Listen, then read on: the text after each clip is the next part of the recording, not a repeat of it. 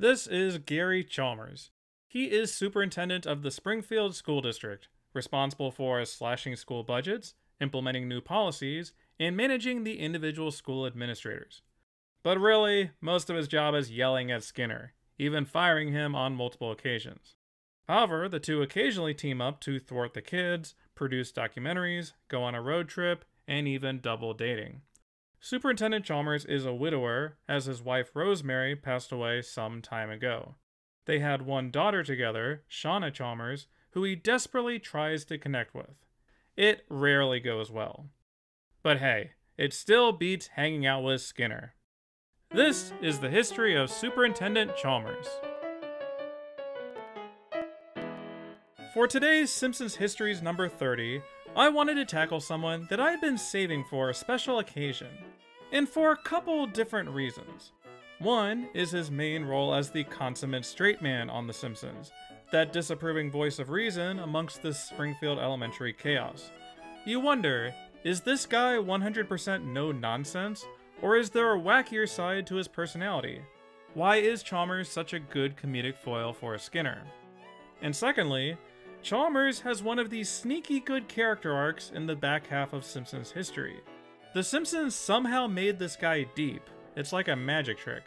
So I want to see how they did it. How did Chalmers transform from being a one-note plot device to a three-dimensional character? Let's go back to the beginning to find out. Superintendent Chalmers made his first appearance a bit later than most Simpsons regulars, in his case all the way toward the end of season 4 in Whacking Day. However, despite arriving late, he is practically fully formed, right from the get-go. Almost all of his main functions are here. His visit makes Principal Skinner extremely nervous, to the point of hiding away the bullies. Chalmers immediately comments on the poor performance of the students and is ready to cut the curriculum down. We also get a taste of his cynical and dubious view towards Skinner. He sees right through the banners as transparent toadying, but when he hears Ralph ask, "What's a battle?" he eventually kinda sort of buys Skinner's unconvincing explanations. In the end, his backside gets totally blown up by Willie's tractor, he changes his mind about promoting Skinner, and asks why the cafeteria lady is the nurse. All in all, a very comprehensive introduction for the new guy. Initially, they didn't use Chalmers for one-off scenes or brief cutaway jokes, because in his very next appearance, in season 5, he plays yet another crucial role. This one introduced his patented Skinner yell, and is the first time he fires him. Or he called Skinner a liar, I'm not entirely sure. I like how they gave him this scene in the auditorium that shows off some of his inherent awkwardness. Flanders makes a pun and the kids applaud, Chalmers tries his hand at one and gets nothing. It's just a damn popularity contest. Interestingly, he seems to be completely immovable by Bart's strategy in the end, with him only turning on Flanders because he dared to say a prayer in public school. Thus begins Chalmers' complicated and confusing relationship with religion. Season 6 seems to be where Chalmers enters the rotation of random Simpsons regulars. In the PTA disbands, he gets on Skinner's case about the strike, pointing out the cars honking. Also, he punches some guy at the bank. In Round Springfield, we get another awkward Chalmers visit, this time being shocked by a student on the floor and pointing at the school snake. In Who Shot Mr. Burns Part 1, he's cynically joking about all the students getting full scholarships, and banters with Skinner over the newspaper headline. Once again, Skinner somehow gets away with this explanation. Also, I had never thought about it before, but we gotta blame Chalmers here for letting Mr. Burns beat them to the punch on the oil. That's the superintendent's job to organize, and he blew it. At the very least, he was able to provide Skinner's alibi in Part 2, so some good came out of it. In Season 7's Team Homer, we get another school inspection, with him getting trampled by kids before he's able to give a perfect 10. They're definitely toying with Skinner's emotions more with this one, getting so close to a good review before everything immediately goes wrong. At the end, Skinner runs off in horror to check on his mom, and Chalmers amusedly goes along. He must have liked what he saw, because in Bart the Fink, 4 episodes later, he's literally dating Agnes Skinner. Geez, they're playing around with every awkward sitcom cliche with these two. Oh, speaking of awkward sitcom cliches, we also have Season 7's 22 short films about Springfield and those steamed hams. I had referenced their awkward banter and Skinner's unconvincing explanations before, but obviously this is the grand culmination of that dynamic. Chalmers perfectly alternates between his dubious questioning and his inexplicable acceptance. The whole thing is so damn silly. I don't think I gotta go into more detail on why steamed hams works. It kinda speaks for itself. After that masterpiece, I'm kind of surprised that Bill and Josh didn't just plaster him all over the walls of Season 8. Instead, it's just a minor joke in Bart After Dark. In Lisa's date with Density, he's faking out Skinner with his yelling, and then is crying at home like a little girl over the stolen H from his car. In Grade School Confidential, he catches Skinner and Krabappel at the movies and bugs Bart with his dumb questions. When he finds out about the relationship, he gives them an ultimatum and then fires them when they refuse.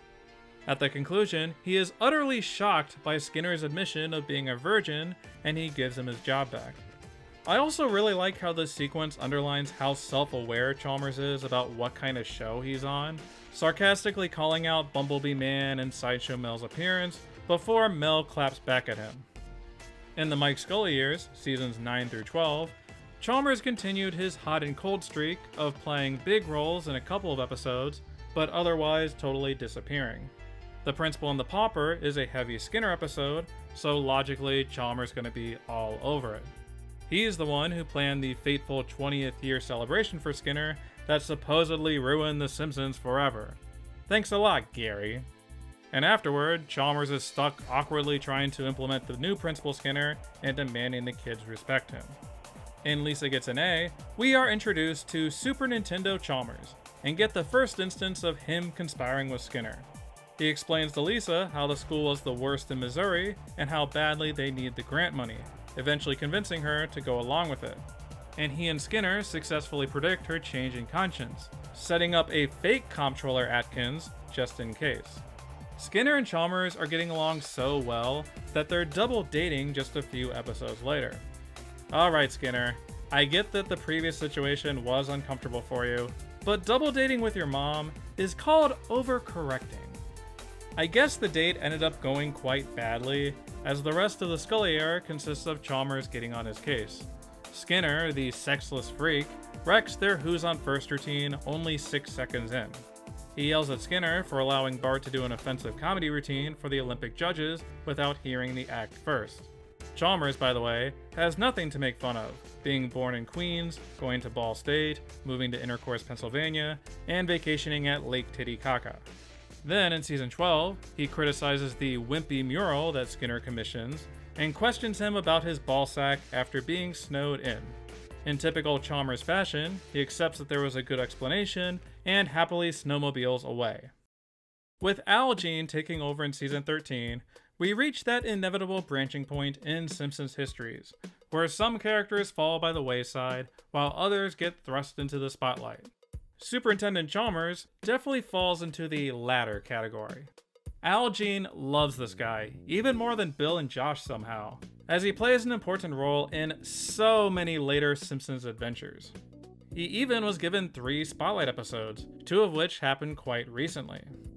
To be honest, many of his appearances are extremely similar functionally.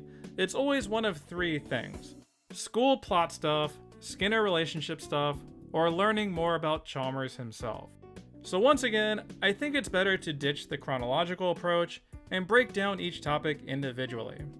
Let's start out by getting to know Chalmers better on a personal level away from Springfield Elementary. What did these later seasons bring to his character?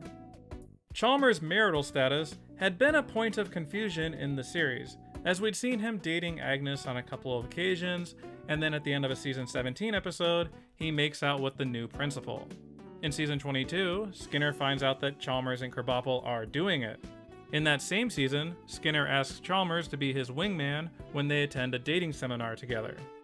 I think early on, the accepted premise was that Chalmers was an unmarried bachelor.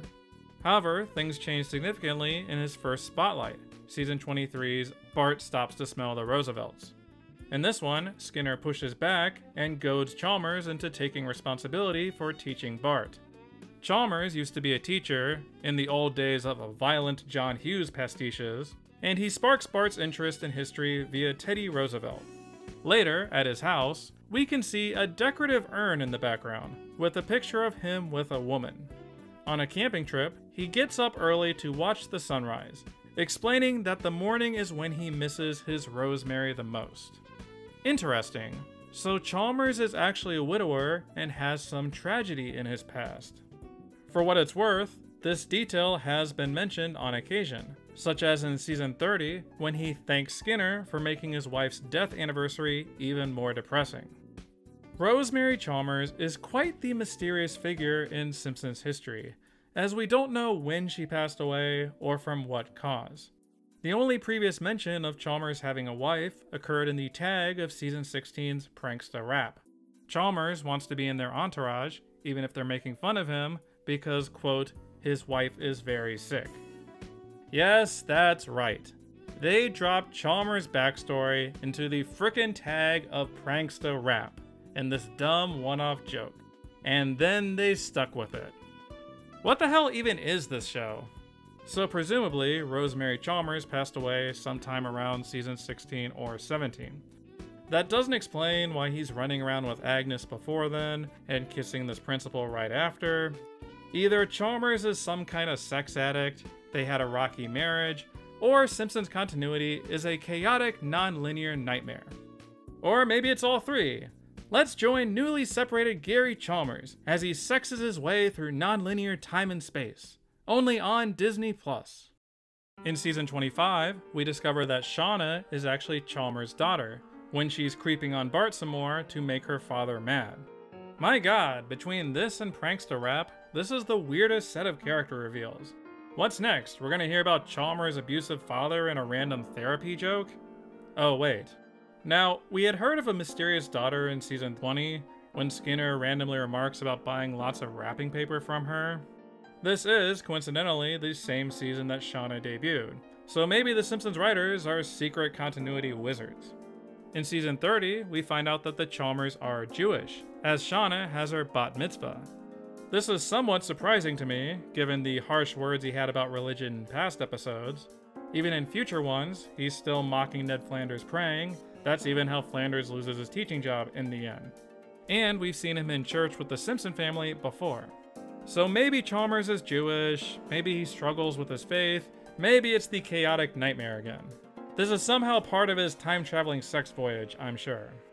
Anyway, the one thing that isn't inconsistent is their relationship as father and daughter.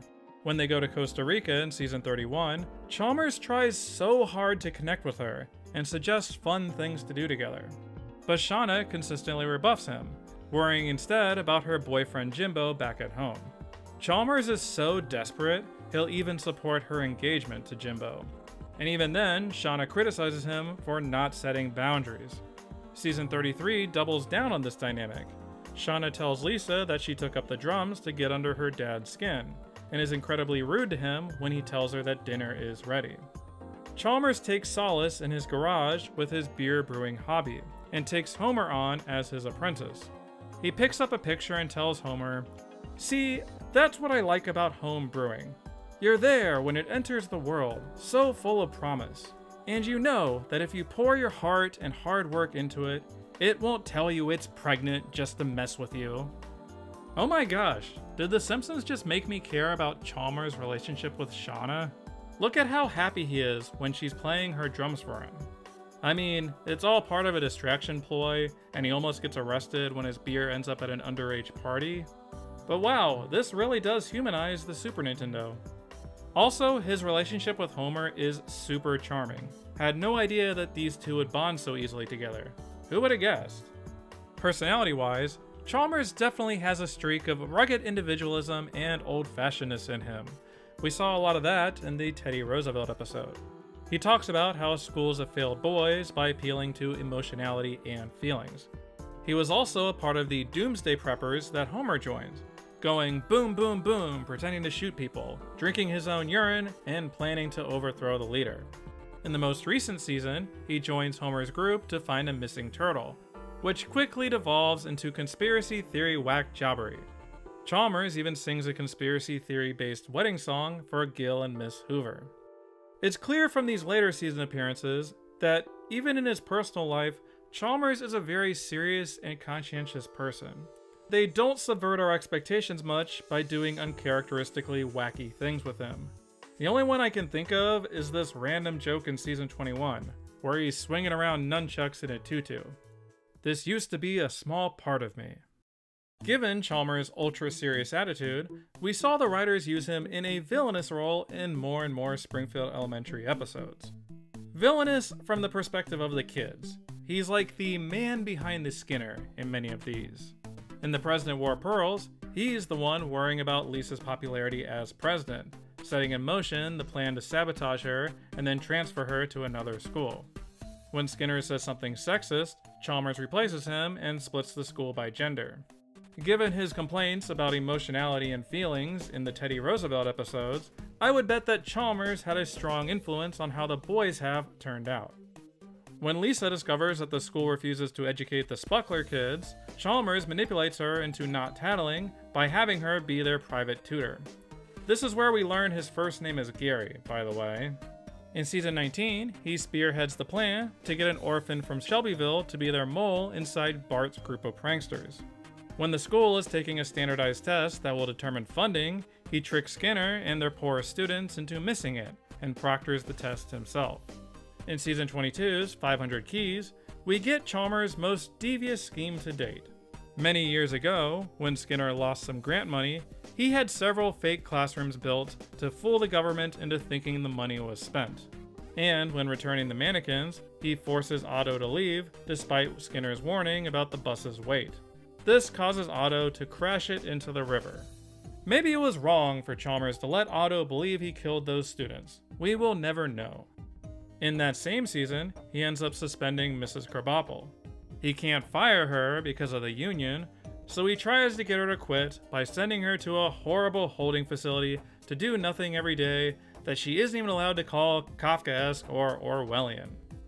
In their Avatar parody in Treehouse of Horror 22, Chalmers plays the villain, fighting it out in a mech suit and dying in a blaze of glory. I look forward to seeing Chalmers again in the sequel. In their fantasy parody, The Surfsons, he plays the villainous Superintendent Chalmers, who swoops in and kidnaps Lisa. Chalmers has so much power in the school district that he can make Skinner and Willie make out with each other until the kids learn their lesson. Chalmers obviously has to be the heavy in a lot of these stories. Even from the very beginning, that was a part of his role. These later seasons had him squaring off with more and more characters, not just Skinner. We get Mr. Largo punching him over a balcony, Willie tries poisoning him with sulfuric acid, burning off the tip of Chalmers' tongue. Mrs. Munce's lawsuit results in Chalmers firing. In a future episode, Lisa easily defeats him in an election to become state superintendent, mostly because he kept describing her as a nasty woman when she would attack him. He even loses his job to Kirk Van Houten, of all people, in season 34. Kirk starts a social movement to stop teaching an embarrassing part of Springfield history. That movement becomes an angry voting bloc, and Chalmers gets overthrown. Basically, whenever Springfield Elementary gets transformed into some weird new thing, Chalmers gets the boot.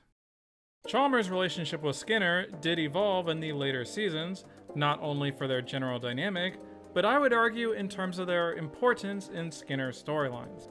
With Skinner and Krabappel breaking up in season 15, the writers had to find a different direction for him. So we started getting more odd couple dynamics with these two instead. Of course, it was still crystal clear how poorly Chalmers thinks of him. In the spelling bee, he's demeaning Skinner by always using him in his sentence examples. He'll continue to yell at Skinner when things fall apart at Springfield Elementary. In fact, his trademark Skinner yell becomes more and more prominent as time goes on.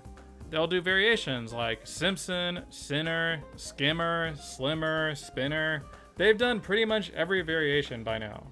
I don't know if anyone else agrees, but this has easily become my least favorite thing about Chalmers and modern day Simpsons.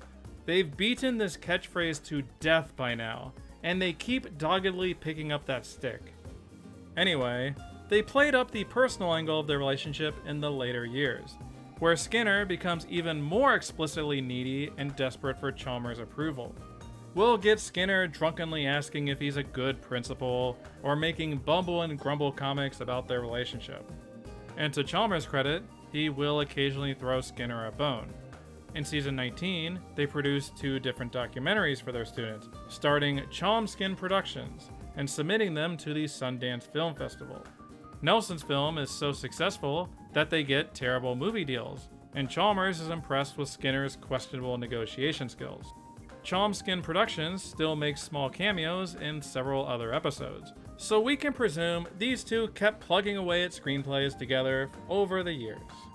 Eventually, the show just kinda started treating them like a dating couple. There's a smidge of Lenny and Carl with these two. In season 20, Skinner feels betrayed to find him at another school, to which Chalmers replies that Skinner misunderstood and that he manages all the schools. And their kids already know about it. Dang. Later that same season, when Chalmers gets sick, Skinner comforts him and lulls him to sleep with reports of test scores holding steady. At the end of The Departed, Chalmers genuinely worries that Skinner didn't survive the explosion, telling him, "Don't ever scare me like that again." There are moments where it feels like the writers looked at a bunch of Chalmskin fan art and started leaning into it. Skinner gives Chalmers the Heimlich maneuver for a long time. Now, I want to be clear, the base Skinner-Chalmers relationship didn't change that drastically in the later years. Their default state is Chalmers angrily barking at him, being horrified by the mistakes, and trying to clean up the pieces.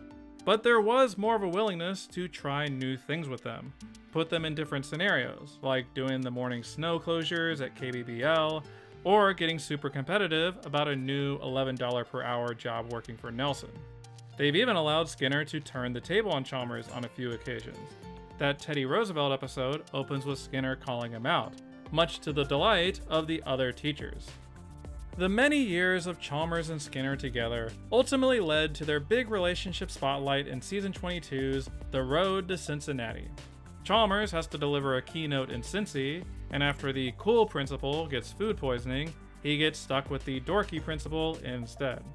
After Chalmers has an anxiety attack on the plane, they end up on a road trip together. Then it's a series of mishaps and roadside vignettes where Skinner demonstrates that he actually does know a thing or two. Chalmers starts genuinely enjoying his company.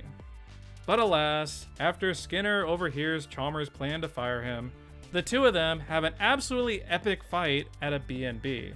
These two just beat the crap out of each other, both physically and emotionally. In the end, Chalmers arrives at the keynote alone, but without his notes, and while ranting about their trip, realizes that he actually does like and respect Principal Skinner. It's a legitimately sweet moment for the two of them. We've seen Chalmers criticize and demean Skinner for like 30 years now, that it's cathartic getting this kind of resolution. The funny thing is that I don't think these two are all that much different. He had made fun of that rod up Skinner's butt, but Chalmers is a fairly serious and conscientious character himself. You don't think of either as being particularly carefree individuals in their free time. Skinner is busy trying to be a doting son to Agnes, and Chalmers spends his time trying to connect with Shauna. I love the parallel that both of them have to deal with such domineering personalities in their personal lives. That Chalmers goes home to basically the same dynamic that Skinner does. Say what you want about Shauna as a character, but she really does give Superintendent Chalmers that extra depth. Maybe this is why he's so hard on Skinner, that he projects his frustrations onto someone similar to himself. The school is the only place he has full control. I don't know, I'm not a psychologist, but it's something to chew on. The thing we can't deny is how much Chalmers brings to any Skinner scene. His dynamic with Skinner reminds me a little of what Smithers does for Mr. Burns, albeit with a reversed power dynamic. Like Smithers, Chalmers is influential in getting the plot going, but also for being that perfect straight man in their comedy duo. Chalmers is such an amazing comedic foil that he can make a buttoned-up guy like Principal Skinner into a total clown. He keeps Skinner honest, preventing him from being just the boring authority figure to Bart. It's all rooted in such an old-timey sitcom cliche, but The Simpsons did such a great job modernizing it, screwing with our expectations and milking every last ounce of awkwardness out of the situation. There's definitely a large streak of Frank Grimes in his characterization, where he seems to be the only person aware of how ridiculous his workplace is. but for what a self-aware straight shooter he is, there is always that glorious little blind spot, that he just can't see something staring him so plainly in the face. Honestly, this dynamic is something I wish they brought back more often. Maybe after Steamed Hams, the writers realized they were just never gonna top it. I just miss that patented Chalmers blind spot, those big mood swings. It makes him a very unpredictable character to watch. Let me know in the comments what you think of old Superintendent Chalmers and your favorite moments of his. And pick something other than Steamed Hams. We all know that one is awesome. I had always wanted to do a Chalmers history video, which is why I saved him for number 30. His character arc is utterly ridiculous in terms of how it was executed, but I think it's one of the best examples of how to subtly introduce depth in the later seasons. As always, let me know who you'd like to see for the next Simpsons Histories. Since I did so many in a row, I'm combining the Janie and Uter suggestions with the one in this video. Currently, there are 6 characters getting a lot of buzz: Cletus, Disco Stew, Jacqueline Bouvier, Gil, Luigi, and Mayor Quimby. If there's someone different you'd like to see, let me know. Maybe we can get a snowball of momentum going for someone in the comments. As always, thanks for watching.